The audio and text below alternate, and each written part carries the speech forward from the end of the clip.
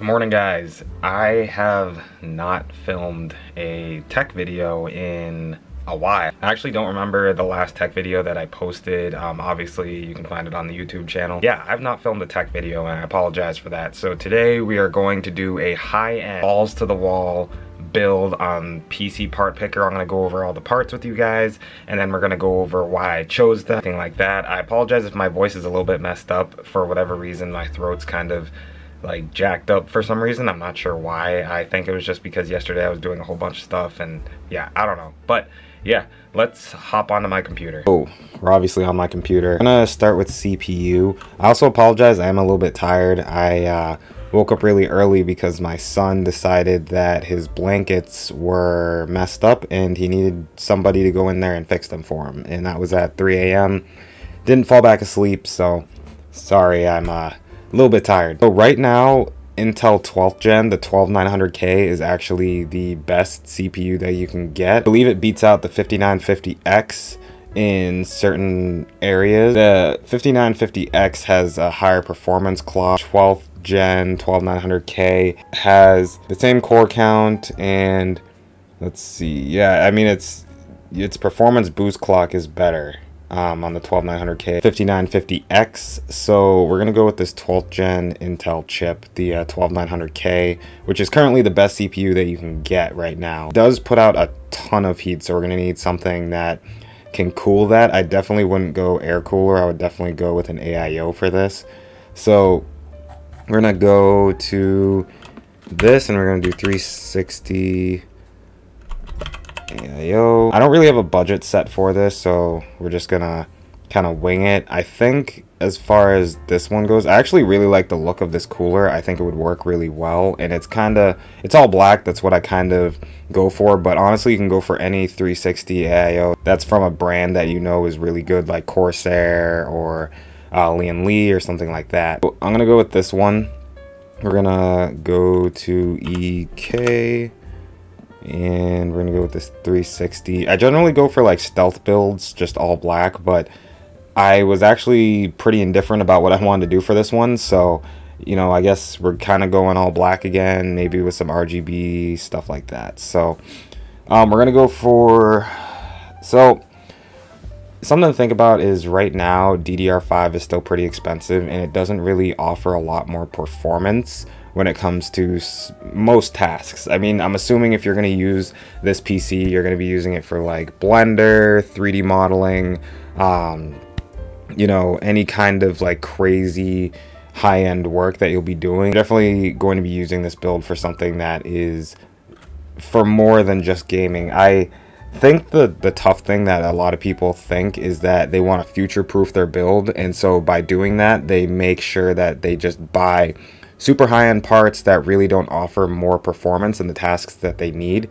Like, I have a 3060 Ti and a 5600X, and you know, I'm editing, I'm just web browsing, doing other various things, 3D modeling, stuff like that, animation work, and it works perfectly fine for me. And I also only game in 1080p, and I have a 144 hertz monitor, so I feel like if I were to put like a 3090 in here, it would just be super overkill. It would help with my other tasks, as I described earlier, but as far as just raw gaming performance, it really doesn't offer more. And I mean, it really depends on the type of person you are. If you have the money to buy a 3090 and a 12900K, by all means go for it, and you know, you'll definitely be able to keep that computer for years and years to come. But if you're somebody that's just trying to, you know, play esports titles, stuff like that, anything that is, you know, kind of middle ground will work perfectly fine.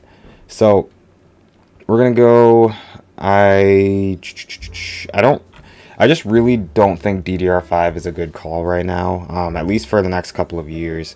I know that once it does start to become more integrated into like games and software and stuff like that, it's obviously going to make more sense, but right now it really doesn't. So we're gonna go for this. It is a Wi-Fi model. It's the Asus ROG Strix Z690, and it has Wi-Fi as well if that's something you need. You could go cheaper if you want. I mean, there are obviously cheaper boards, but I think this one will work really well. So we're gonna go for this one. We're gonna go to memory, and I'm thinking you're gonna be needing like 32 gigs or 64 gigs. If you're 100% sure that you're gonna need 32 gigs, I would just go for a 2x16 kit. So you'll have 32 gigs total, and then if you need 64 gigs, you can just bump it up right there. So I don't really care too much about cheapness. I know that these are pretty expensive. $200 is a little bit much when you can get 2x16 for 32 for $100. So you're paying another like 80 bucks just for an extra, just for RGB, which I think is not the best call. This Corsair Vengeance LPX is going to work really well in our build, so I guess we are kind of doing an all black build. Storage wise, so I personally am not somebody that needs Gen 4 speeds. Let me do anything faster that I'm doing currently, so I've always gone for Gen 3. I know at some point we're going to need more Gen 4 drives and stuff like that, but I'm thinking we're going to go for this 980 Pro. It's 2 terabytes. It is a little bit more expensive, but you are getting Gen 4 speeds, and it's a really good drive all around. Samsung makes really good drives. I actually have a 980 non-pro in my PC right now. It's one of the higher end Gen 3 drives you can get, and it works really well. So we're going to go for this one. For case, I don't want to do video card yet. I was actually looking at this. So they have the O11 Dynamic Mini. I like the Airflow version. I don't know why they don't have it on PC Part Picker. I choose the Airflow version of this case, but they honestly both perform exactly the same. So we're gonna go for Lian Li Mini, and we're gonna go for, we could go for the black version or the white version. Let's go for the white version. It is a little bit more expensive. It is $129, but I mean, I like the case. I actually used to not like the case. I didn't really like the blockiness of it, but it kind of grew on me. So I'm thinking that we're going to go for this. For our storage, we already did that. I think if you're going to be using this for high-end gaming and you need just more storage as well, I think getting like a 4 or 8 terabyte hard drive would help in the long run. So I actually want to add that in as well. Video card. So there's no real point in getting a 3090 unless you know for a fact you're going to be using it for everything that you need it for.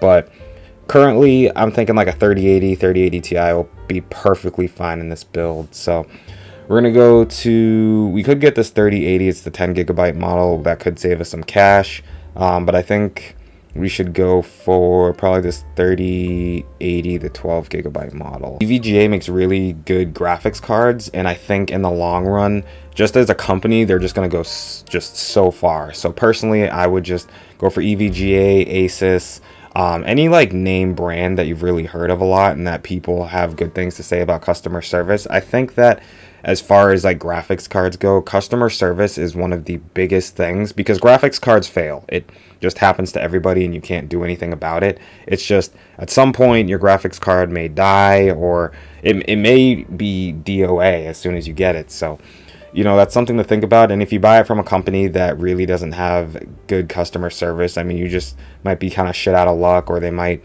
say, you know, you tampered with it even though you didn't, and it just becomes a major issue. So that's just really something to think about when you're buying a graphics card. I currently have pretty much all of my graphics cards are from Asus.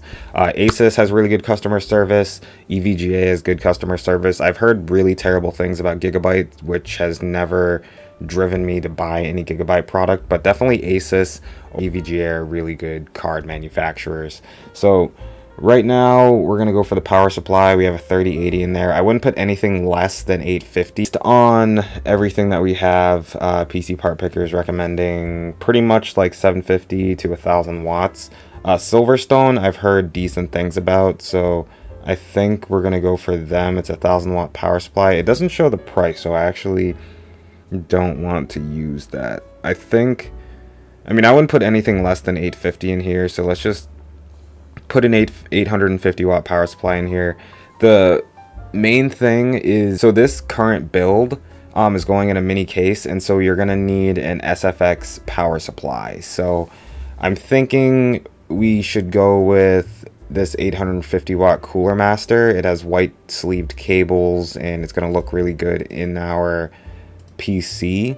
So it is a little bit more expensive. SFX power supplies are generally more expensive. This should definitely work. So I'm going to go over the parts. We have the 12900K, the EK AIO, it's the 360 mil one. It should fit in our Lian Li case. If it doesn't, you can go to the 240 mil, but that would be a little bit tight. We're going to go for the 240 mil. It should be fine in the long run. If you do look at your temperatures and notice that they are getting a little bit high, that is something to think about, and you can always swap it out. Recommendations would just be a big air cooler or a 280 mil AIO. Anything like that will work perfectly fine. We have the Asus ROG Strix Z690 with 32 gigs of Corsair Vengeance LPX RAM. We have the 4TB Seagate Barracuda Compute slower version. You can get the faster one. It's at 7200 RPM. So it's really up to you. I generally just go for these ones because I use them as mass storage and I don't need fast hard drives.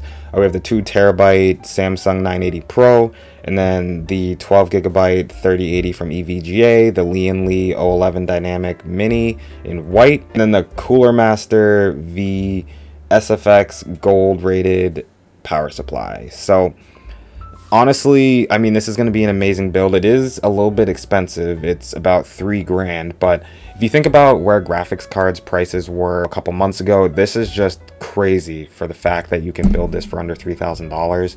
I mean, even budget builds went up to like $1,500, and that was for mid-range parts. So when you're thinking that, you know, for $1,000 more, $1,500 more, you can get a super high-end build that will last years to come, I mean, that's just, you know, crazy to think about. But yeah, I mean, if you guys have questions, you know, this build is just, you know, it's solid all around. It will play everything at 4K. You can play at 1440p easily, and 1080p is just going to be just absolutely dominated by this PC. But yeah, really hope you guys enjoyed the video. Make sure to like, comment, subscribe, push the bell button, all that fun stuff, and I'll see you guys in the next video. Peace.